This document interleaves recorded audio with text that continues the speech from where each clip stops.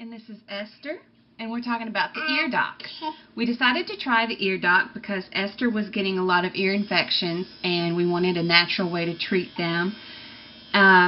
We were tired of using antibiotics, and we wanted to make sure that she didn't have to get ear tubes.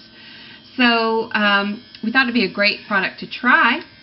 It's really easy to use. All you have to do is put it on their shoulder, let them hold it for a minute and get used to it, and then you put it on their ear. Esther had not been sleeping very well the last time she had an ear infection, and from the very first night we used it, she slept better, and when we went back to the doctor, her ear infection was gone. So we highly recommend the Eardoc.